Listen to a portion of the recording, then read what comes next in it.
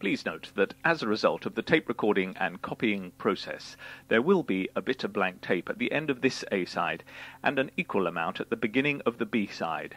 So, when the speaking stops on this A-side, stop the tape, turn it over, and play it from that point on the B-side. You will have missed only a second or two of what the speaker was saying. This lecture forms part of a series with the overall title Gnosis, The Way Within, held at the headquarters of the Theosophical Society, 50 Gloucester Place, London, W1U8EA, in the autumn of the year 2002. It took place on Sunday the 20th of October, was entitled Astral Projection, Becoming an Invisible Helper, and was given by Yiannis Pittis. The program notes summarize its contents thus. Every student on the spiritual path knows that the most direct route to enlightenment is through service. Those already engaged in service on the physical plane may also during the night continue their work on the astral plane, albeit in an unconscious way. This talk will investigate the qualities and abilities of an invisible helper on the astral plane and the appropriate and safe techniques for conscious astral projection. Yiannis Pittis has led courses in Kabbalah and related spiritual disciplines for more than 20 years.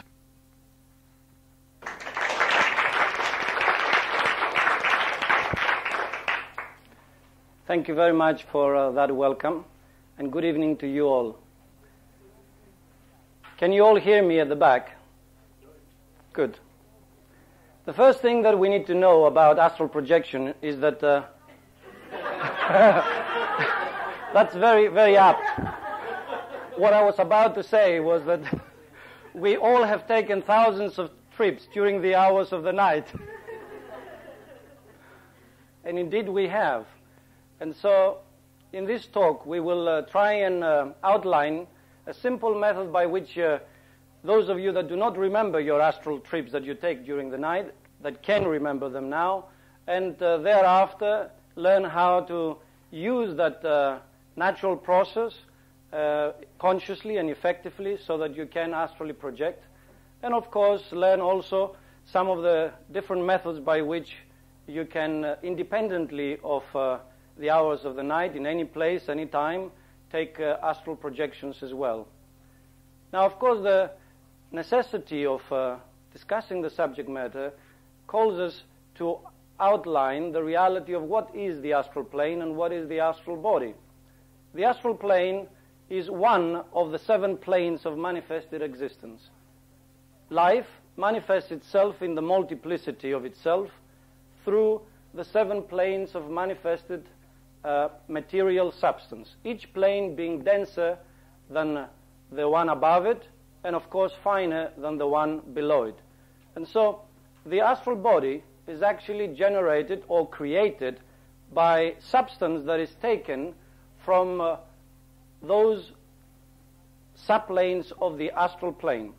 We said that there are 7 main planes of matter or substance in manifestation, and each of these planes has also 7 subplanes. Therefore, the astral plane has 49 subplanes. 7 makes it 49.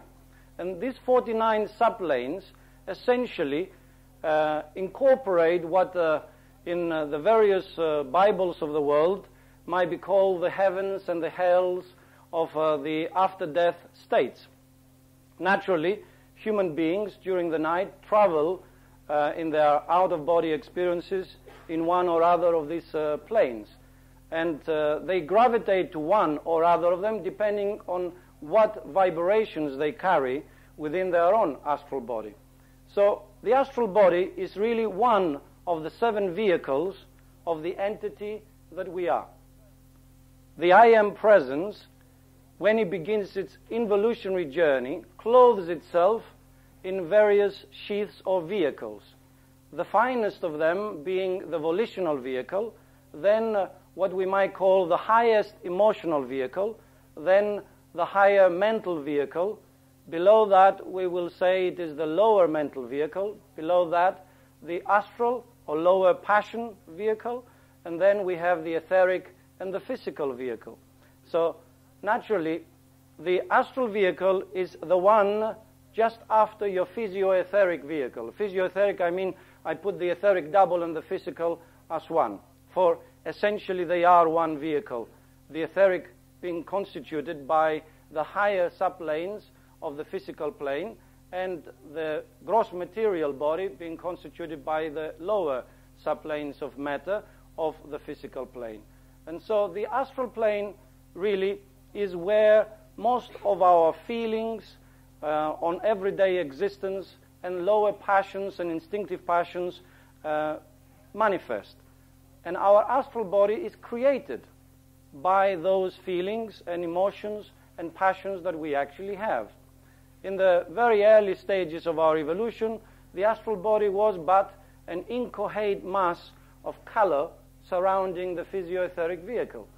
But, of course, as we moved on in our journey, we have managed to develop it to a certain degree, and most human beings have a well-defined astral body that essentially takes the shape and the form of the physical, only made up of a more subtle matter.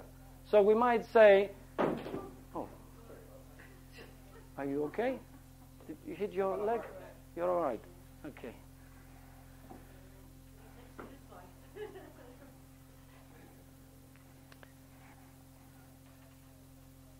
We might say that in the same way that light penetrates the element of air and also the element of water, and the element of water penetrates the element of earth, and naturally we can see that the density from the earth to the water to the air to light is obviously grades of that density or fineness.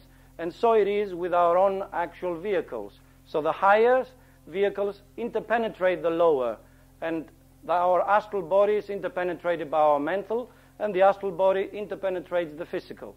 And when we go to the dentist, which I'm sure most of us do not like to go to, but we have to, when they give us this anesthetic, then part of our astral body is pushed out, and thereby we are not able to feel or sense the pain in that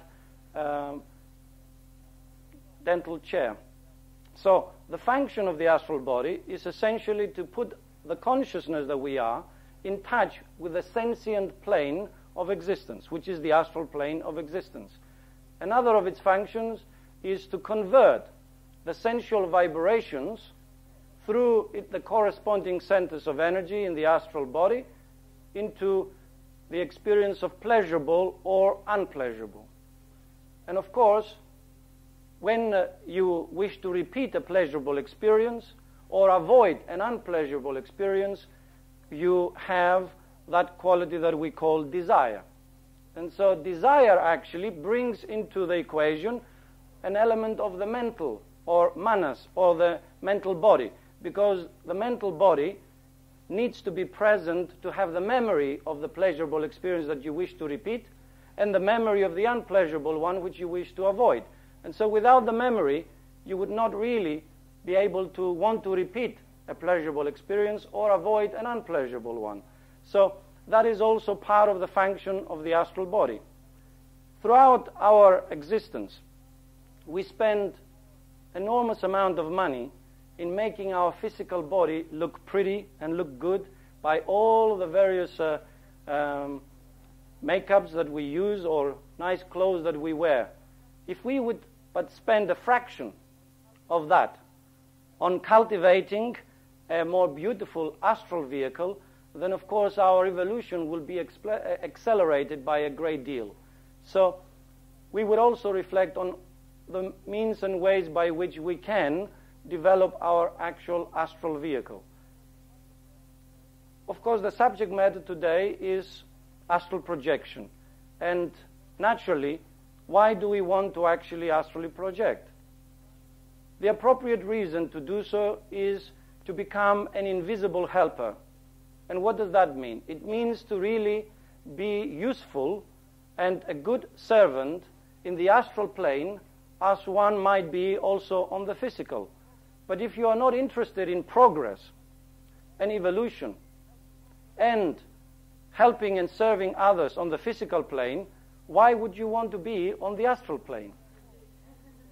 And therefore, if you're here without already having some degree of interest in progress in the spiritual field, and in some way serving already on the physical plane, it might be out of curiosity, or perhaps of some other selfish reason, such as always being able to know whether the bank manager will give you the bank loan that you are seeking, or whether your boss will give you the raise that you've been waiting for, or bypass you again like the last time, or perhaps to tickle a little bit the vicar's memory, who's been giving all these powerful sermons on being good and so on about his secret habit that you might have picked up, and whatever else might be that takes your fancy. Or some of the books that have been written about astral travel suggest that people in the astral plane can actually satisfy their sexual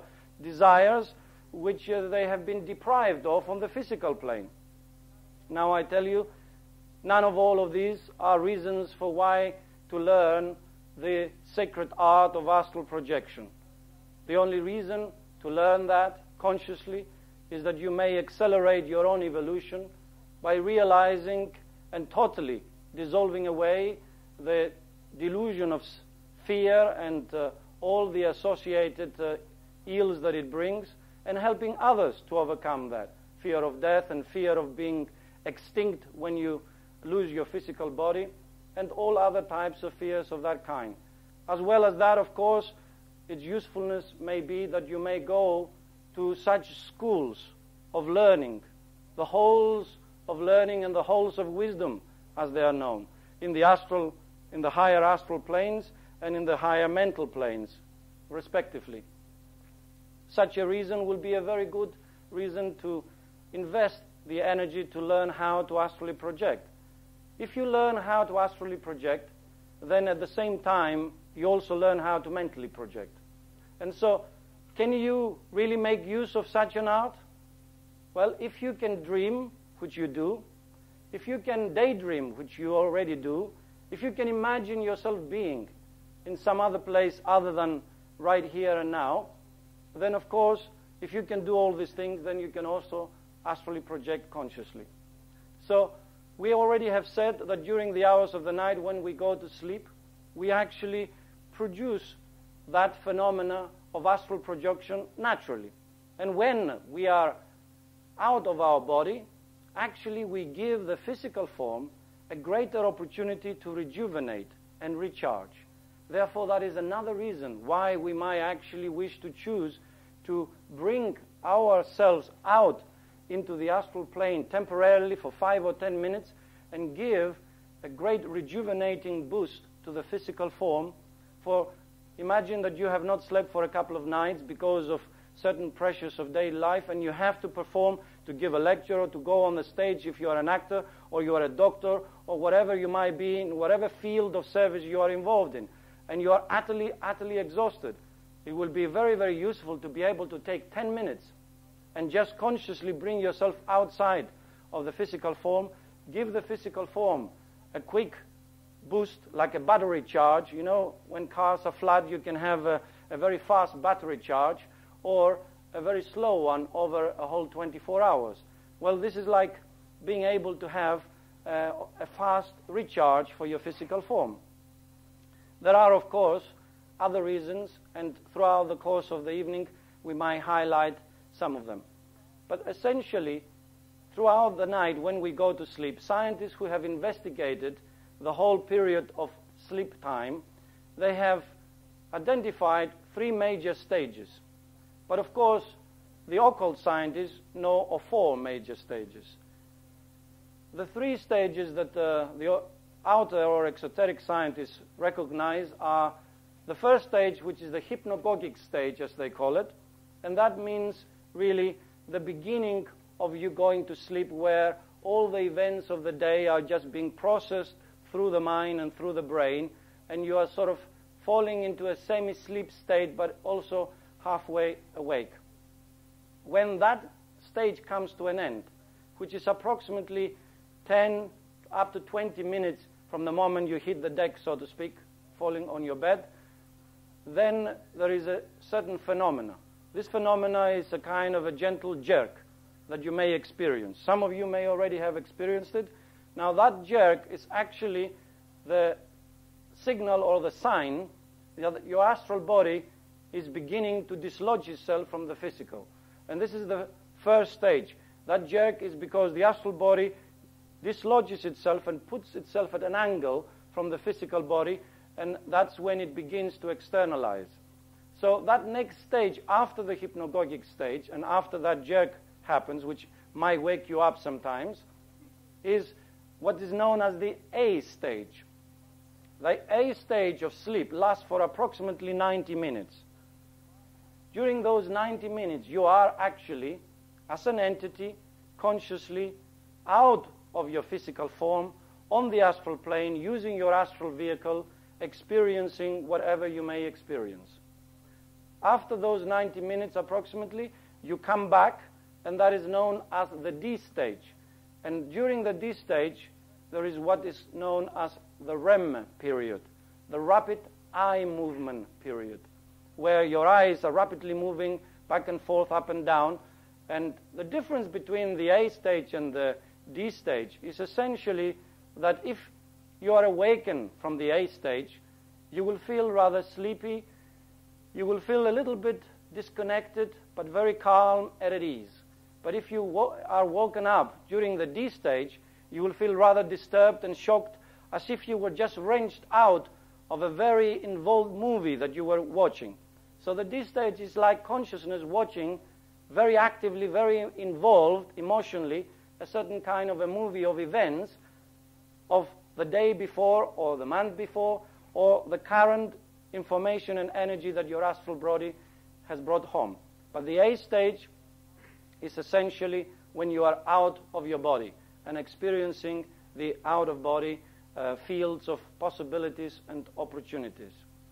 Now, this kind of experience that you have on each and every night that you go to sleep, it is possible to actually make confirmed and convince yourself that it happens also by a very simple way. Just when you fall asleep,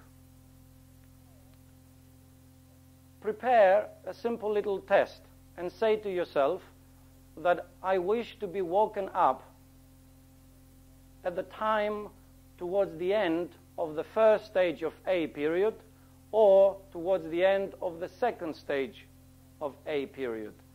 There is a certain scientific institute in America which has done research over many, many ordinary people who have gone to sleep and been watched and observed, and they were awoken in the end of A stage or in the end of this stage to make record of what actually are the phenomena.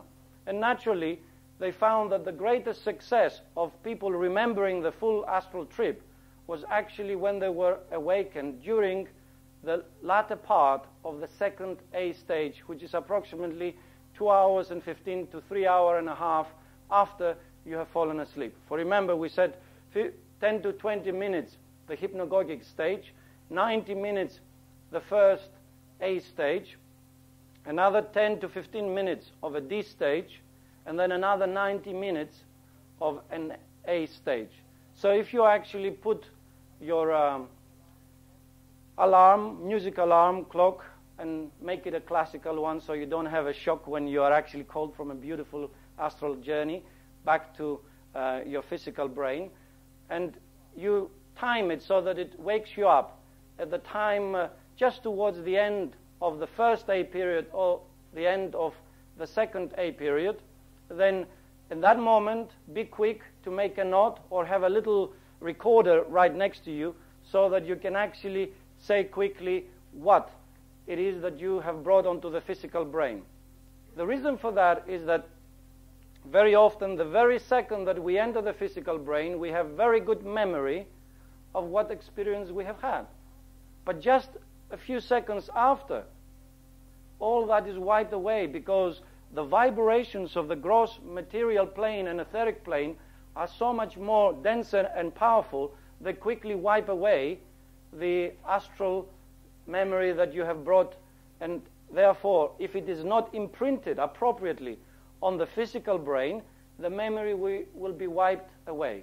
So if for a few days you actually try this little experiment and you wake yourself up towards the end of the first A or the second A period, then you will begin to remember and recall your astral trips. And that, of course, will give you the conviction that indeed you are actually traveling in the hours of the night and you are astrally projecting. Now, if you want to really go further and test that, then what you can do is give yourself, before you go to sleep, a certain task. As an example, you might say, if you have a mother or a father that might be sick and it's far away from you, say that I want to visit tonight my mother and really see in what condition she is, how she's feeling, and see some details in her room where things actually are. And then when you wake up during the A stage, make a note of what you have brought from that astral trip. And naturally, then you can check that with your mother, or you can do it with a friend who lives in another country or far away, and really have the conviction that you are definitely able to do that. Now, there have been so many events that I have actually been recorded of a proof that astral projection does actually exist, and it is absolutely real. There is a documented story such as there were a couple of boys that were exploring some caves under a farm, and suddenly started rain, and they tried to find their way out of the caves, for water started coming into the caves, and they were terrified, and so in their panic they could not find the way out. So one of the boys decided to continue to run, whereas the other said, I will stay here and wait until somebody actually finds us. Now the boy that tried to start running hither and thither to find the way out of the caves fell and hit his head on a stone, and naturally by accident was actually projected outwardly of him from his physical form. So with the freedom of the astral body, very quickly he traveled the various caves and found the way out through the light. And when he returned back and was awakened into his body, although he had a bit of a pain in his head, nevertheless he was able to take the hand of the other boy and follow what he had seen in his astral projection and save themselves and take themselves out of the caves. There is another documented story of this woman that was paralyzed from the waist below, and indeed one day she had said to her parents, look, you have been looking after me for so long, why don't you take a holiday and go and rest somewhere in another town? I will be fine, I will have a friend come and visit me, stay with me, and all will be well. So they did just that, and the friend came and they were spending very good time together until the phone rang, and the friend was told that her sick father that was actually in hospital was ready to die, and she must come at once. That night, a fire broke out next door, and the smoke was actually coming into the flat of the half-paralyzed girl. And she called and shouted, but no one would actually hear anything, and she actually panicked, and she didn't know what to do. But then she remembered that she was, during the night, able to have all these experiences out of her body, and so she decided to try and project herself out of her physical form and get some help. And so she did, and because she could not find anybody else that could be imprinted with her projection and the help that she needed for her physical form, she actually gravitated towards where her friend was in the hospital with the sick father who was dying, and so managed to imprint the dying father's brain with the thought that to tell her daughter that her friend is in danger to be burned alive. And the daughter, hearing these words from the dying father's lips, immediately rushed to the house and naturally saved that lady's life. And such stories abound. There is even actually documented evidence sometime in the 1870s when an MP J.T. or T.P. O'Connor was on his way to Ireland, but and other MPs actually saw his double or his astral body in the Houses of Parliament in the normal position which he held. Another story again of two MPs,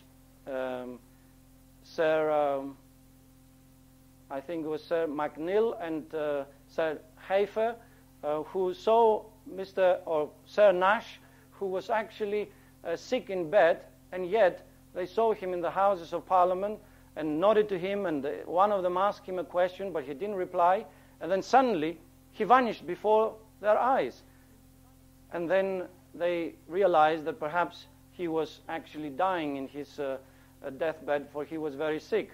But such documented evidence do exist, and they can be found in the many books on astral projection. And there is one very, very good book that has lots and lots of such evidence by Sylvan and Muldron, and I'm sure the library will have it here if you cannot find it in the books for you. It's quite an old book, but there is a lot of collected evidence regarding that this kind of stories. Of course, I have had my own experiences of astral projection, else I will not be sitting here and talking to you about the subject matter if I had never done it myself, because that will be foolish, because it will only be a regurgitation of information that I may have picked up from here and there. And I tell you that is not the case.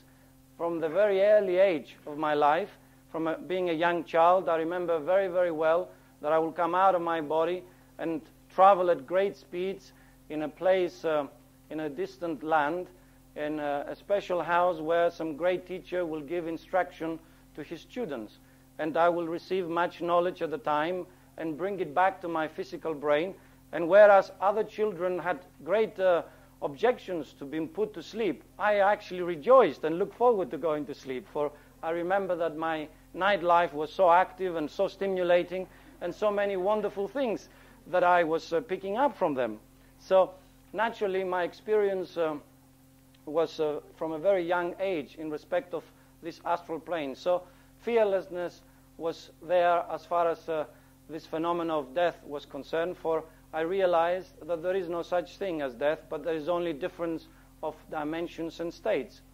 At another time I was told that really I snored when I was asleep, and I didn't believe it, of course. Nobody does. Until one day I was in a little hotel in Oxford, having just come to this country, and we were staying with a friend, and stayed the night there to explore all the wonderful sights of Oxford, and there are many there with all the universities and the beautiful canals and so on. It's a beautiful city for those of you that have not visited it. And that evening, I actually was conscious on the astral plane, seeing my physical form snoring away like a tractor. And so I realized that what others were saying was absolutely true.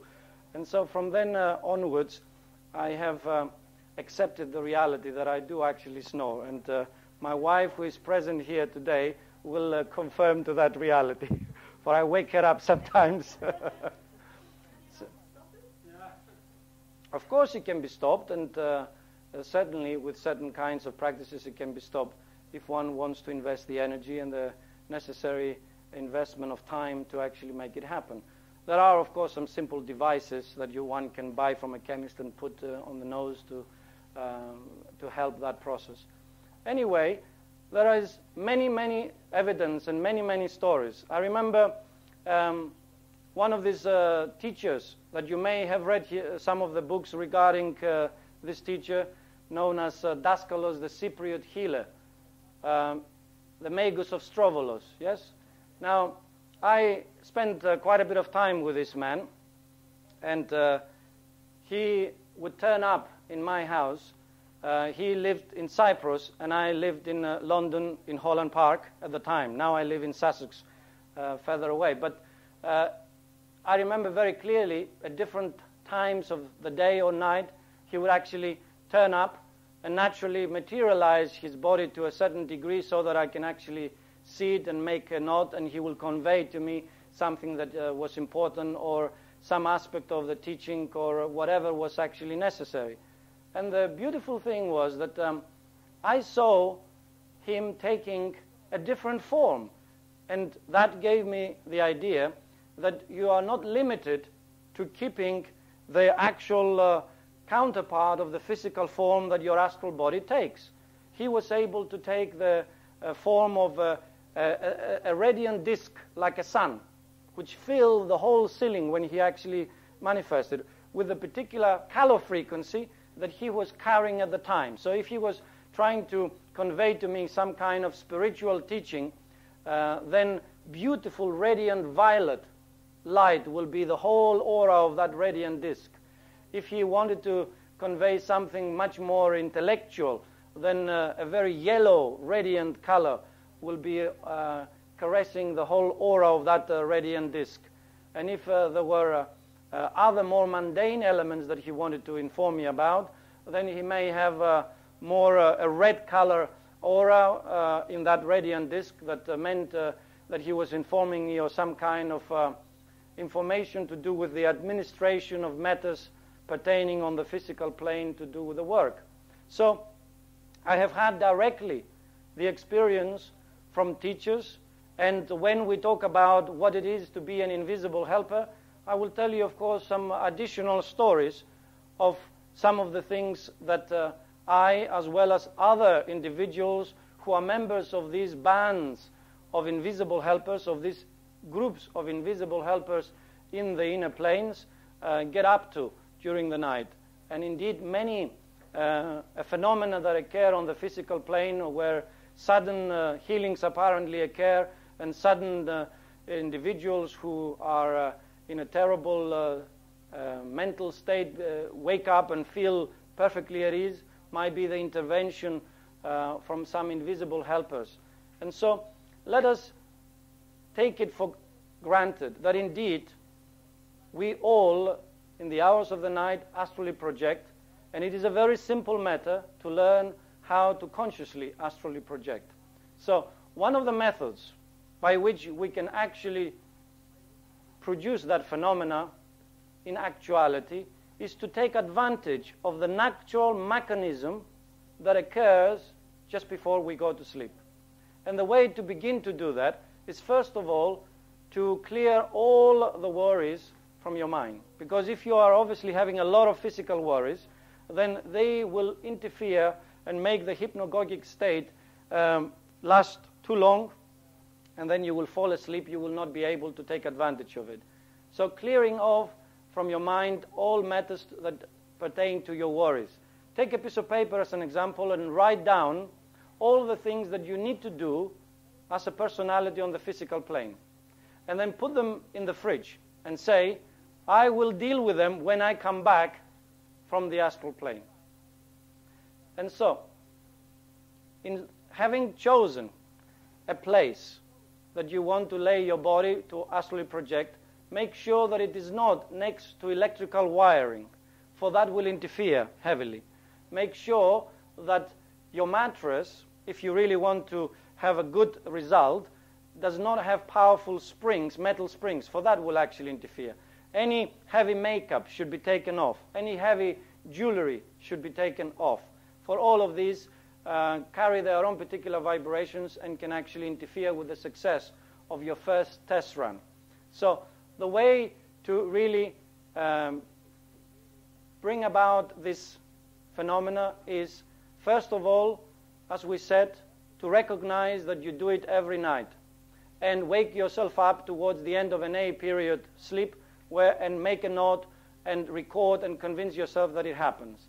Then try again in the hours of the night for a week to actually prolong a little bit the hypnagogic state consciously, and just when you are about to fall asleep, let your body fall asleep, but you maintain yourself awake, and thus you wake yourself up in the dream state.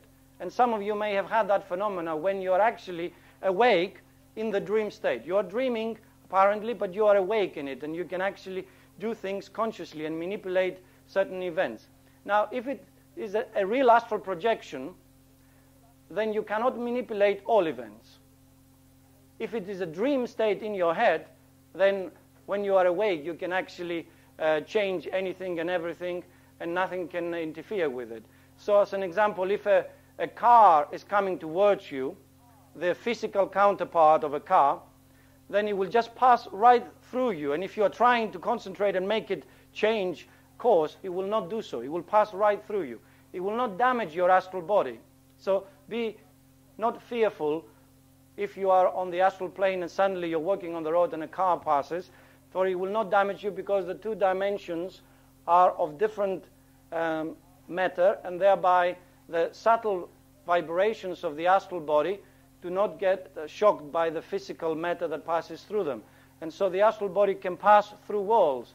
I see sometimes bodies coming out of their physical forms and opening doors to actually walk out of rooms. It is not necessary. You can just walk right through the door without opening the door, yes? So in their minds, they still feel that they have to open the door. But consciously, if you realize that you are in a different dimension, then you can just pass through the door or through the wall without interference. So indeed, you have the capacity to transfer that subtle awakened state by letting your body fall asleep and you carrying that awakened state into the dream world.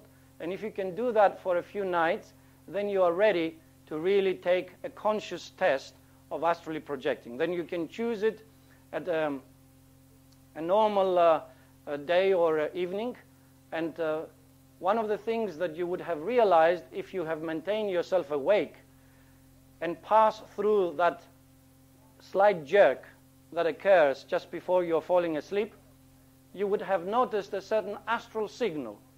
This astral signal is very, very important because it will help you to make your conscious astral projection. This astral signal may take the form of either the room suddenly becoming brighter, you notice a brightness in the room, or you might suddenly feel a buzz in your forehead, or a ripple of energy in your chest, or a kind of a breeze of a wind suddenly passing. And so there have been a recording of many different phenomena that occurred during the moment of the exteriorization of the astral body from the physical. But these are some of the main ones. And so if you have observed yourself as you are coming out during the hours of the night, and you have been able to maintain and wake yourself up in your dream state, you may have noticed what your actual signal is.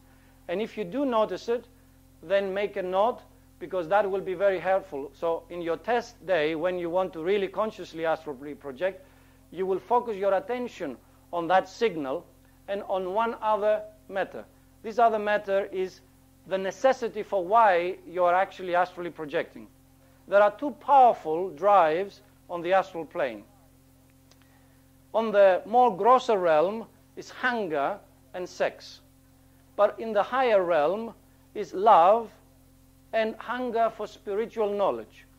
And so if you make your necessity love, i.e. because you love someone who is in the faraway place and they are sick or they need your assistance, and you deeply want to be there with them, but events do not allow you to travel there on the physical plane, then use that as your necessity.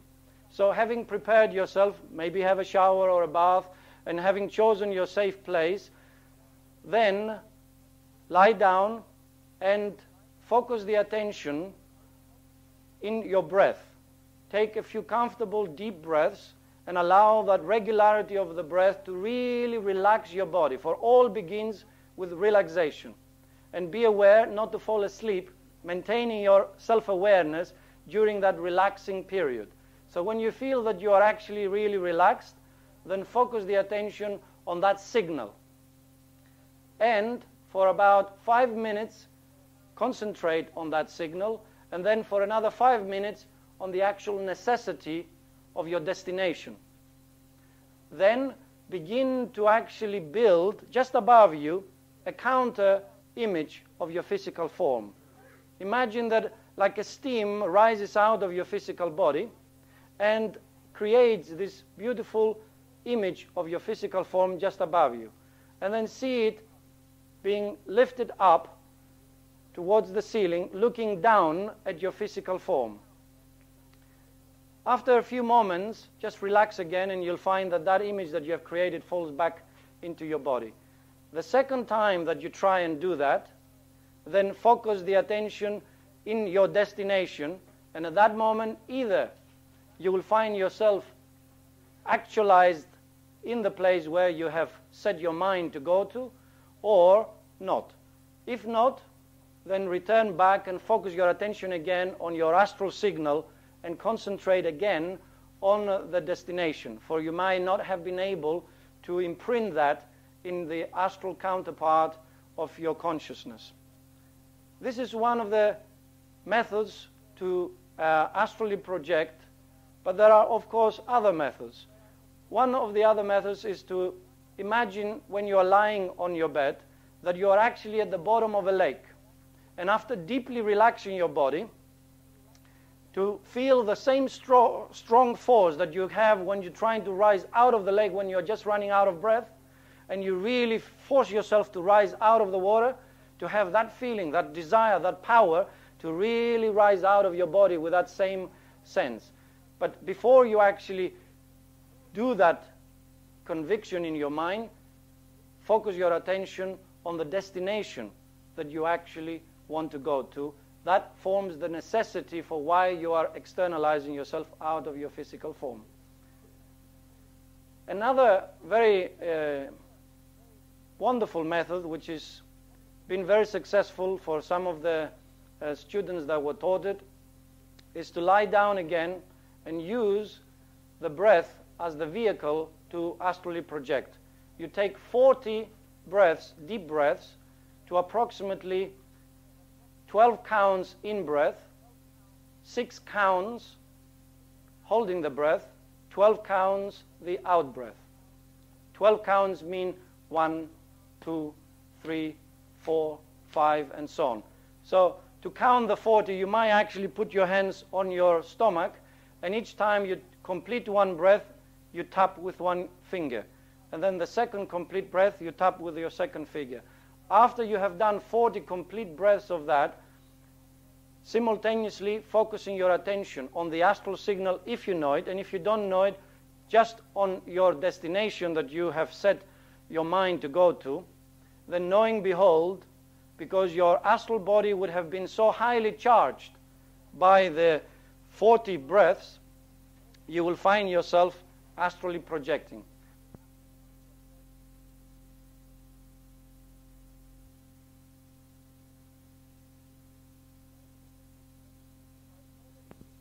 Of actually doing it.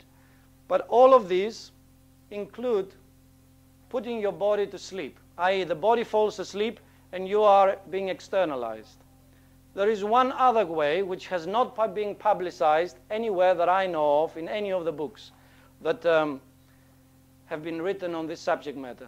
And this is the most advanced way, and it is a way that initiates and great masters employ whenever they need to. And that is that they create what is known as a Mayavanic body, another actual body by the power of their creativity. They take sometimes 10 days. If you are doing it for the first time, it will take at least 10 days to build and create this form of a counterpart of yourself in some special part of your house which you will not be interfered by others. And then you learn to transfer your consciousness into that form that you have built and learn how to employ the 4 great ethers, which are the kinetic ether, by using your consciousness and the kinetic ether to make that form move its hands, move its legs and walk, by using the sentient ether so that that form can actually sense and pick up information, by using the imprinting ether so that that form, whatever it experiences, has the ability to imprint it upon itself so that when it comes back to you, it can give you the information.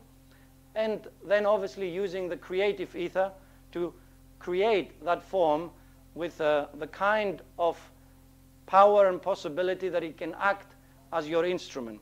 And thus, those that are able to create such a form and employ these 4 great ethers are able to be in more places than once at the same time. So the physical form can be giving a talk right here and now, while that other form can actually be in some other place helping somebody else. And not only one, you can make several. And so the masters very often can manifest at the same time to many students in different parts of the world. And the students are all amazed that the master is giving them the full attention. They feel special and privileged, for the master's attention is upon them. Little do they know that the master probably simultaneously is conveying teaching to thousands and maybe millions at the same time. And so, indeed, this is the most advanced way of employing the astral or the mental planes. But of course, it is a very difficult task to accomplish, and it requires the powers of concentration, the powers of visualization, and the powers of meditation. But the earlier stages that I have highlighted, of course, are much easier, for they employ the facility which already exists in your natural constitution for going out during each and every night. So we said that the purpose for doing this is to really become an invisible helper. And what is an invisible helper, and what do they do? Well, the invisible helpers is a kind of a hierarchy that ranges from the ordinary departed souls from the physical plane that are a little bit awake and have the interest to be of value and of service, and so they are given a little task for a period of time to oversee a little granddaughter or a grandson, and just project some kind thoughts into their minds and into their hearts, to the next stage up of young students on the probationary path who want to be useful, and they are very eager to be of some service during the hours of the night, and so they may gravitate to one of these bands of invisible helpers, which is overseen by an initiate of some degree, to actual full accepted students of the great masters, to initiates, and of course the masters themselves. So this great spiritual hierarchy of the spiritual parents of humanity has always existed upon this planet, will always exist, and is in existence right here and now as we speak. And they oversee the great manifold avenues of evolution of humanity.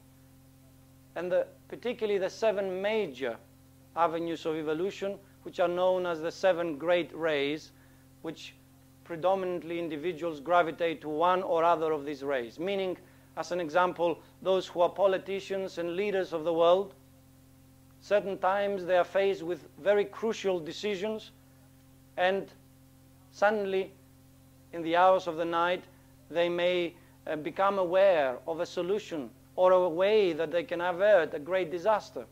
And so when they wake up, they may bring that information. That information may have been put there in the vicinity where they actually live and have their being by one of the great initiates or teachers. I remember in one case where I was traveling out of my body, and I saw a very gruesome phenomena. A young lady in Greece, it was somewhere in Larissa, in the Midlands of Greece, had just had a baby, and she dumped it in a rubbish bin and tried to escape. And of course, this baby would have died. And so I saw the phenomena, and what was I to do? My physical body was at least 200 kilometers away from where this event had happened. And so I tried to see if anybody was around that I could actually impress that information on. And no one was able to receive the impression, because they were all busy walking, thinking about their work and this and that and the other, agitated about something or other. And so eventually I actually managed to impress a kind of what you will call a vagabond that sits on the sort of benches in the park. And he happened to be absent-minded for a moment, and his brain was imprinted to go and look in the rubbish. And he found the baby, and of course he called the alarm, started shouting, and people came, and the baby was actually saved. And so such an act can be done by an invisible helper. There are many such events documented. I recommend that you buy a little booklet here that I'm sure is in the Theosophical bookshop by Leadbitter, Invisible Helpers by Leadbitter. Is that not the title? Yeah. And you will find many stories. One of the stories was a little boy had gone out to play in the fields, and he fell into a large big ditch and hit his head and became unconscious. And for a long time he never came back, and so the whole family started being agitated. They called the police, the local fire brigade. They were all out looking. They had not found anything, and the little sister that he had was actually praying and saying, please, please, God, bring back my little brother. And Leadbitter apparently was passing by, and he perceived this call, this prayer of the little girl, and he responded to it. And he went and looked and found the boy unconscious, and he tried to help it to rise, but he could not do it. And so he tried to impress the father, but the father was too upset with the loss of his son. He was not impressionable. He tried to impress others. He was not succeeding. And eventually he succeeded to impress the dog of the family. And so the dog actually went to the father, started tugging the trousers, and eventually the father took notice of the dog that wanted to go out somewhere, and the dog led the people to where the boy was actually lying, and naturally the boy was actually saved. And so there are many such stories. Can we actually travel to the future or to the past? Yes, we can also. But we cannot change anything from the past. Imagine if you could actually change something from the past. Yeah? If you change it, imagine you could actually change the situation of your birth. Then you wouldn't be there to be making the change, would you? In the first place. So changing the past is an impossibility. But you can actually see certain things into the future and come back and then make changes in your here and now life, which will obviously alter your future if you had seen that the way you were acting, behaving, or vibrating might produce some unpleasant or unhelpful phenomena into your future. I tell you of one situation that occurred to me very recently. I was in Greece, and a couple of years ago we bought a large property in which this college, the Philalethia College, is situated in Sussex. And we had a lot of problems with the title. And I understood that everything was in order and the title was fine. And in my actual astral projection, I became aware into the future of an event where apparently the solicitors that we were using had gone into administration, or they had been intervened by the law society, and I was actually sitting in another lawyer's office waiting to pick up my title papers and so on and so on. And I woke up, and when I came back to England, I remembered obviously very vividly this event, so I called my lawyers and tried to get all my documents in advance before they were intervened. But they refused by all means that they knew how to give them, because they pretended that all was in order. I had that full conviction, and I should have followed right through and gone there, but I lived in Sussex and they were in Luton. And so I thought the journey was too long, and knowing behold, 2 weeks later, I get a telephone call from another firm of lawyers saying that, sorry, Mr. Pittis, but your lawyers have been intervened and they are no longer in practice, and you must come along and pick up your files, etc., etc. Then I had discovered, in looking at the files, that there was no title, and I was told that there was a title. And so the whole problem was obviously revealed. And so I was able to see well in advance the actual events, and then I found myself in that exact office, the exact lawyers that I saw in my out-of-body experience, sitting there waiting for the lawyer to make all his telephone calls and confirm that I was who I was saying I was, and so he can give me the actual documents. There are many such situations. There was another time when I was with my teacher, and before, of course, this event had occurred, I met a young lady in a park. And one day we had said that we will meet in the park again, and she didn't come. So I inquired what had happened, and apparently her sister had been taken into hospital, and she was in a coma. So I went to see her in the hospital, and I had not seen the sister who was in a coma because they wouldn't let me. But I saw the other sister, and we talked, and she was very, very sad. And I said, I will see what I can do. But at that time, the particular teacher was actually not in town. And so I thought, I will see how developed this teacher is. I would actually meditate on him and see if he will be able to do something about it, even though he was in another place. And during my meditation, I actually came out of my body, and I saw that I and the teacher gravitated into where this lady in coma was in the hospital. And he told me to put my hands on her head, and he put his hands on her heart center, and we both linked with her higher self, and this beautiful, radiant being, which was the higher self, came back and entered the body. I woke up, obviously in my physical form, and excited, I called the sister to tell her of what I had witnessed, but she wasn't there. So I went to the hospital, and there it was the sister, the parents, and the grandparents, all excited and very happy because the sister had come back, and she was in full good health. And in fact, the doctors were saying that she would actually be released. And so when all the nurses and doctors came out of the room, the sister said, "Come and I will introduce you to my sister." So I walked into the room, and she said, "It's you. It's you." I had never met this human being, and she had never met me in the physical body. And she was so utterly amazed. And so she related then the story to everybody, how these two luminous beings, one lesser than the other, that was me, had entered the room and created this wonderful happening. And she then said, "Well, I would like to meet your teacher and follow the teachings," which of course she duly did when she was out of the hospital and so on. So there are many, many such events. I remember another time there was a Greek lady that called me on the phone and said, "My friend is disappeared for several days, and really I have heard from some other friend that you are able to do certain things.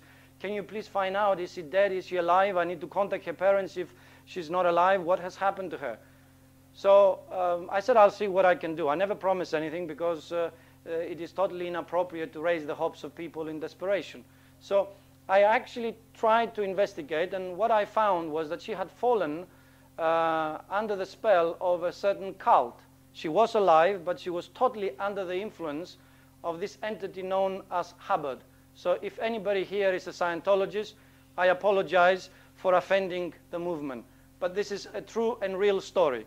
And this human being was utterly controlled by this Hubbard's influence.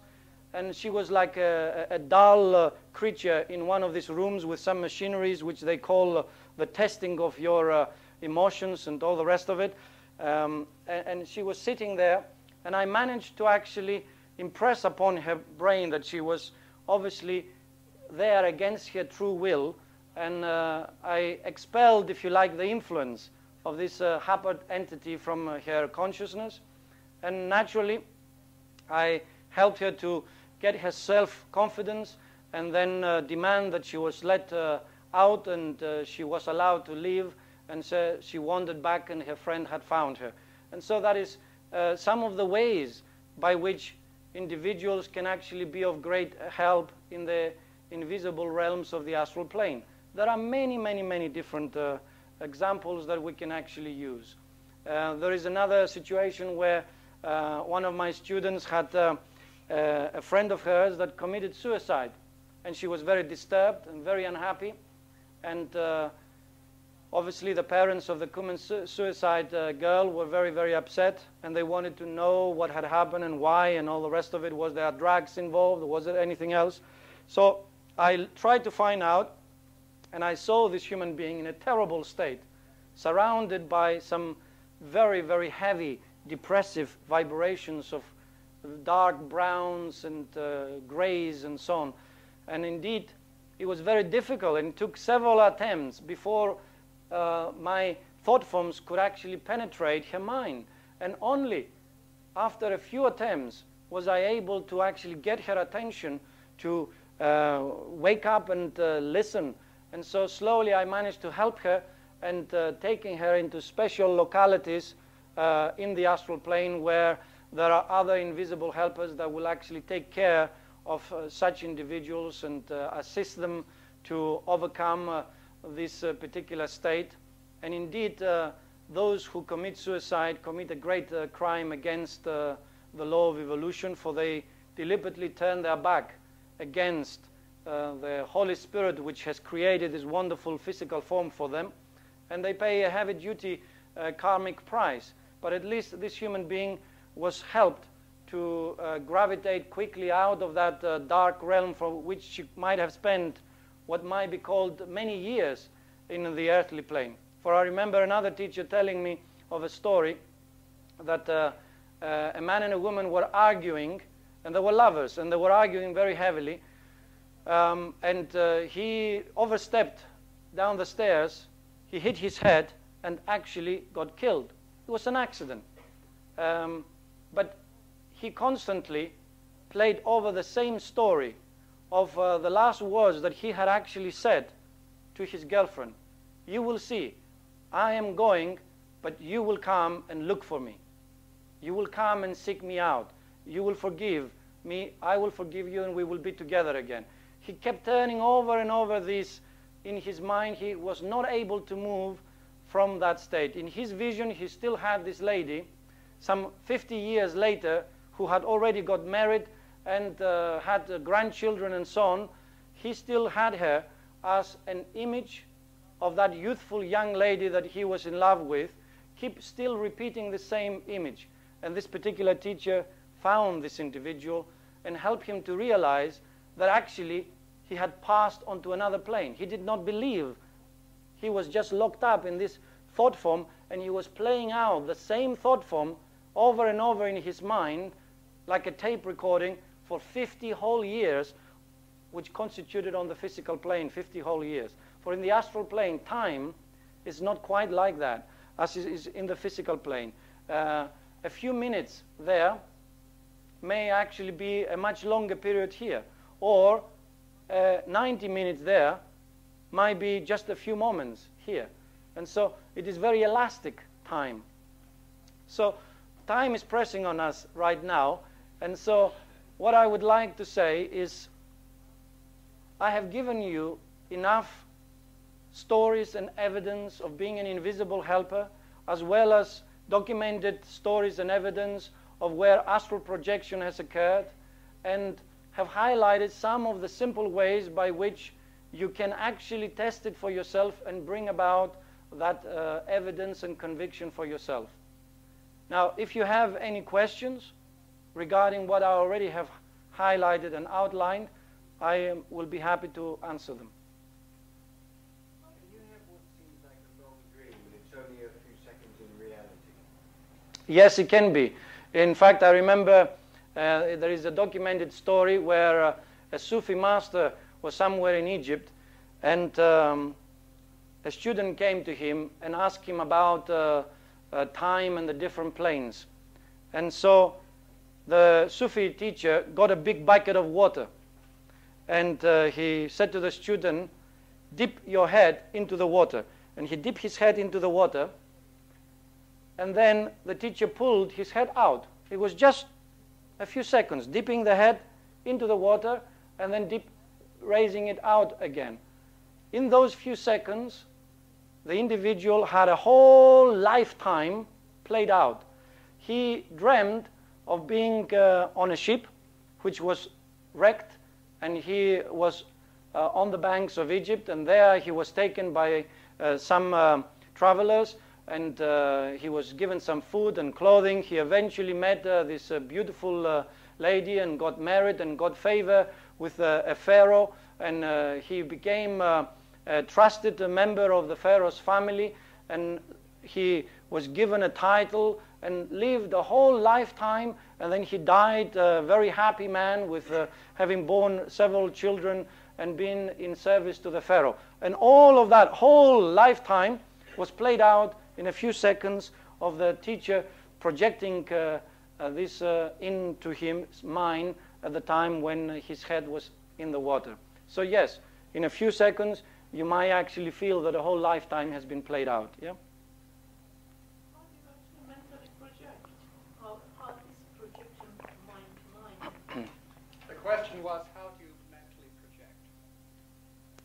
Well, there are different levels to this. There is thought transference, which is not mental projection, i.e. Taking your mental body out of your physical and traveling in the mental body. That is a different matter. You can project a thought form by seeing your friend who is actually in another town, as an example, and you visualize his image, and you want him to do something which is urgent. So you can visualize them and concentrate on their minds and concentrate on the image of what you want to convey to them, and clothe it with the intelligence of traveling there and staying around their head until such time as in a moment of open-mindedness the human being can absorb it. Because you can project a mental thought form, but if the mind is not open to receive it, it's a bit like a telephone number. When you are dialing, it gives you an engaged tone, yes? So you've got to wait until the phone is not engaged so that you can connect. So it is with such a situation. And in actual laboratory conditions, many experiments of this, which is called telepathy or thought transference, have been made and have had tremendous successes.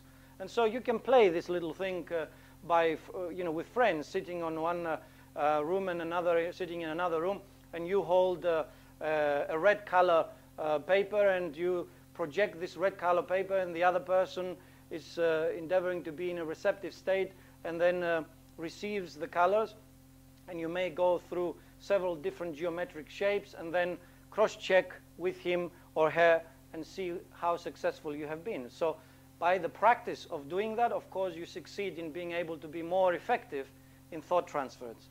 But mental projection is actually follows suit the same principle as the astral projection. When you have raised your astral double out of your physical form, and it's either above in the ceiling looking down on the physical form, or at the edge of your bed looking at your physical form on the bed, at that moment you can either concentrate on your destination and see your mental body disengaging from the astral and travel with your mental body, or travel with the astral body as well. If you travel with a mental body, it's actually like the speed of lightning, even faster than the speed of lightning. I remember at one time I was again in Holland Park, and in this occasion I mentally projected suddenly. And it was so fast that I came out of the planet completely, and I was observing the aura of the whole planet and seeing my body down. I got a bit of a shock, and I rushed right down, and it was so fast that I went right through my body, right out the other side of the planet and out again. Then I realized that I must control this ability. And so I came back a bit slower and settled in my physical form. Of course, during the hours of the night, students are trained how to handle such things. And of course, astral projection can be done for spiritual purposes as well. To go, as an example, to the master's ashram or to his private quarters for some interview, or to receive some teaching, or to pass certain tests. As an example, one of the tests might be to distinguish between an astral form that is ensouled or an astral form that is like a shell. And to know the difference between an empty shell, like a dead physical corpse, or an astral body that has a kind of vivification, like a life, and reacts and responds as if it were alive, but it is not ensouled by the entity. To distinguish between the two.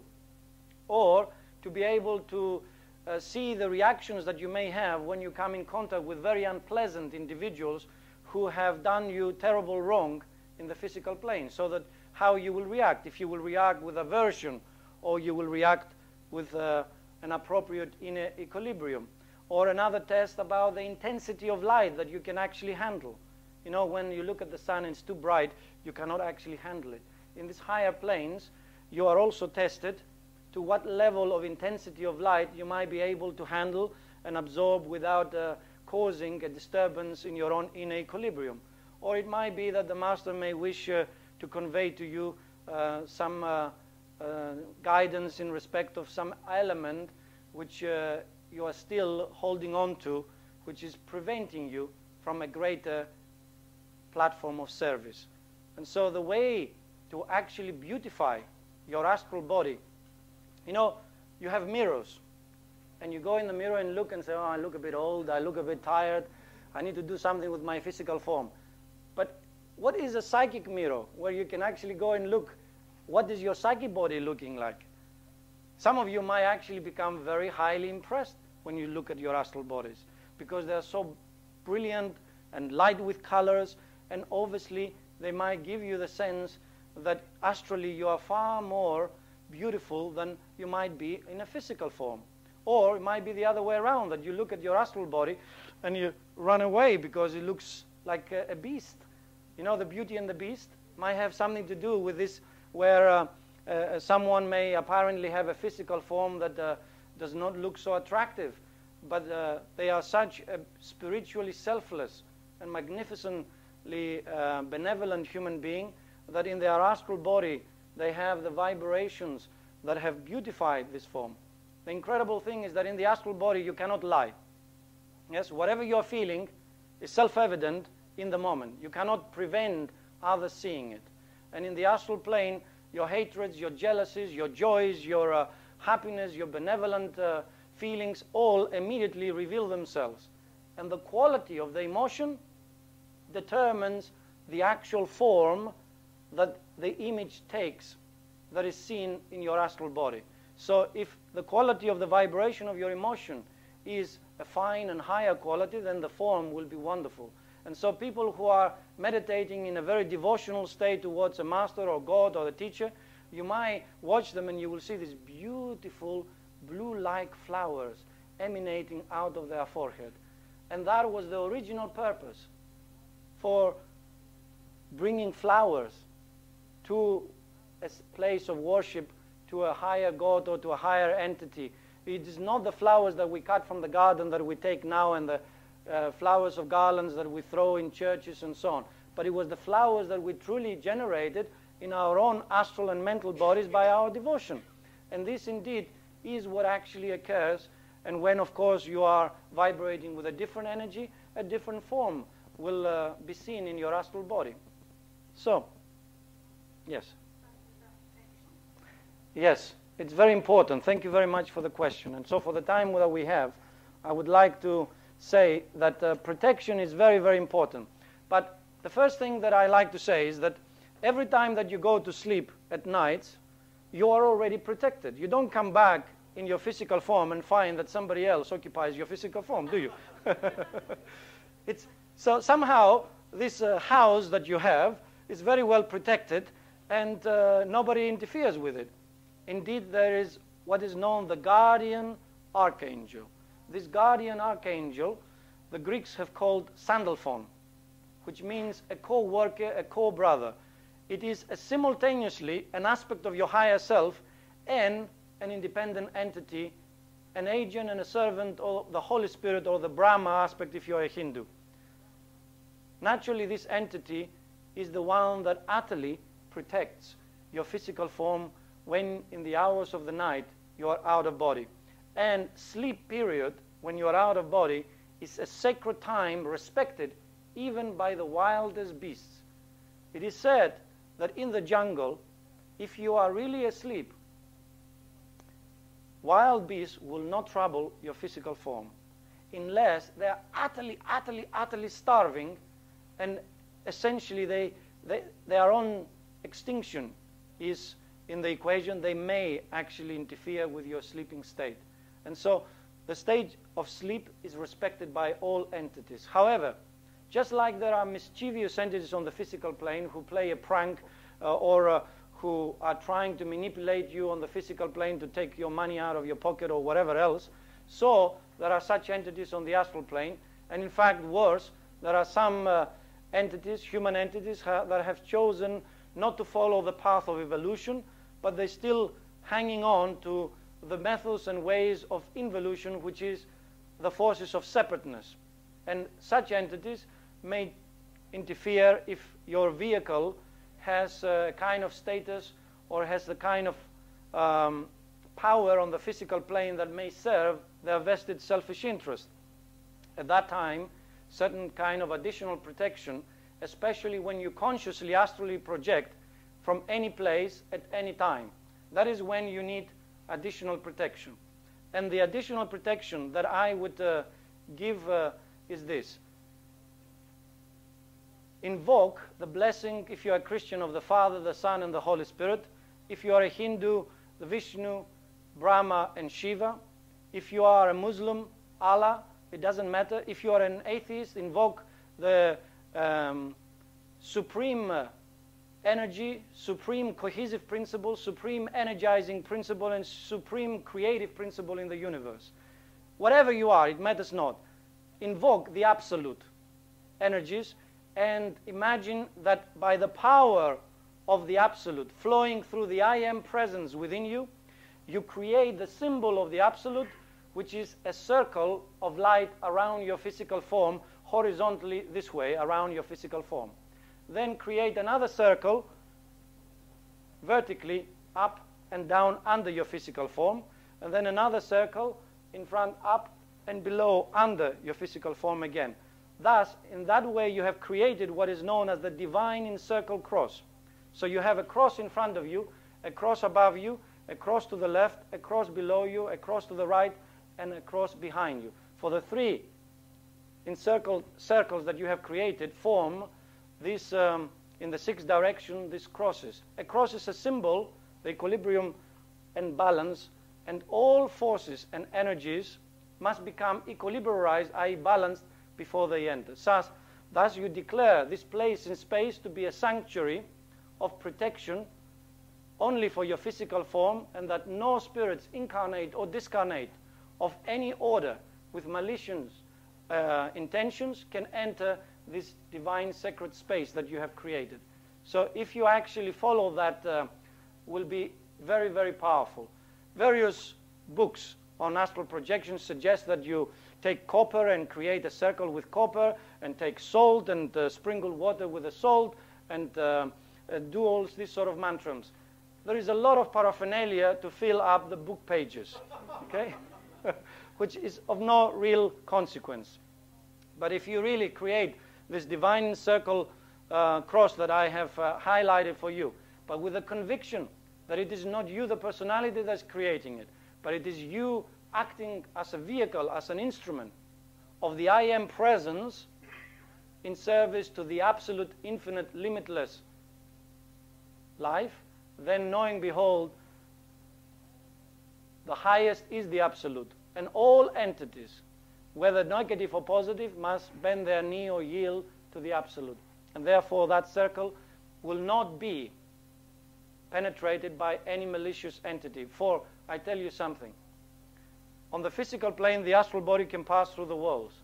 On the astral plane, an astral thought form that you have created with that kind of highest power will be like a brick wall to an astral entity that is trying to enter it with a malicious intent. And thus, that is your shield and your protection. Of course, if you are going to do some special service in the hells of the astral plane, as we are told in the Holy Bible that the Lord Christ entered like the Prince of Peace, the hells, and helped and liberated many souls, then there are some other more powerful protections, but it will not be wise to outline them here and now. However, let us learn first of all how to walk before we rush into the hells of the astral plane to be brave and heroes and save every soul that is caught up in there, yes? Let us help our neighbor who might need a bit of help because she's very depressed to begin with a little bit of a positive thought form, yes, that we impart to his mind. Yes, one circle this way, one circle that way, under, and one circle this way and over. Yes? So when they meet at the different points in front of you, to the right, 3 circles, yes. But with the conviction that you are invoking the absolute, infinite, limitless aspects of life, your I am presence, i.e. your divine self, and the vehicle that is doing the divine encircled cross is just an instrument, yeah? Not by the power of the personality. Okay. Well, if you do that which I have just said, then of course that is a very good protection. But one other simple protection is to be vibrating in your mind. That is why the Hindus have a certain mantra that is actually vibrating beneath the level of the mental awareness while they're busy doing their everyday things, so that continuously they generate a vibration of the highest order. They might be using the mantra Om Mani Padme Hum, or they might be using another mantra, that the Gayatri or whatever else, which generates these high vibrations, and that maintains their focus on the inner link. Yes? Yes, Kyrie eleison. Kyrie eleison, Kyrie eleison, Kyrie eleison, Kyrie eleison means, Lord, have mercy upon me. Okay? Kyrie eleison. Lord, have mercy. Yes. Yes, my dear. Yeah. Just probably more down-to-earth question. And it's similar to your example of the dream of the lawyers. Yes. Up until now, and because I keep a record of my dreams, I sort of have decades of dreams, but I never know in advance where the gravity of the predictability lies. Mm-hmm. Just like, in a way, if you had known about the lawyers, you might have pushed harder to find out really what the case was going to be. And so in a way, I don't really know the function and purpose of these dreams that always are looking in the future, and they come back to me like, oh, well, but I don't, like, in a way, I don't know quite what do you do with them. Well, depends what they are. We must not do away with the prudence of the current consciousness that we have on the physical plane. We must not allow ourselves, you see, astral projection must not become another drug. You know, it mustn't become something that we, instead of going to the movies, we astrally project. It must not be, instead of going to the theater, we astrally project. Instead of going to a friend's house to have some time with them, we astrally project. No, it must be as a complementary part of our living in the everyday existence, and that the information that we draw from it, we need to evaluate it prudently using the faculties that we have, the reasoning faculty that we have, and endeavor to intuit also the reality that may lie therein. And of course, if you have a query with something, you can double check it. The next night you go to sleep, put as a test, I want to travel to the same place where I saw that and reconfirm this. So if on several occasions you do this, if I had thought of that, I was too busy looking after my ill mother at the time, if I had thought of actually doing this, I didn't pay too much attention, I would have confirmed it several times, and then of course I would have actually acted on it more forcefully, as you rightly suggested. Another thing that can really confirm that the astral plane does exist and we do astrally travel, some of you may have dreams where you meet individuals that you have never met on your physical plane, but you are very intimate and you know them very, very well. So they are beings that you know on the astral plane. Blind people, yes, know of their dreams and they see very, very well there. I know that because my mother is blind and she tells me in her dreams how she really meets such and such, and she sees she wearing different color clothes and this and that and the other. And so wonderful confirmations all around. Go and speak to a blind man. I guarantee you, if he remembers his dream, as a blind man, he will not be blind on the astral plane, because on the astral plane, the impairment of the physical eye does not exist. It is his astral body with the astral senses that is actually picking up the information. Yes? And so on the astral plane is not blind. One more, yes? If you meet somebody on the Yes. Is that a real meeting? If you see somebody in a dream and that recently died. Well, it can be a real meeting. Depends, of course, on the nature of that dream experience and how powerful and how vivid it was, and what that so-called departed person conveyed to you. Certainly, it is very truthful that it can be a real meeting. My brother died in an accident, and that night when I found out that had actually happened, I went searching for him, and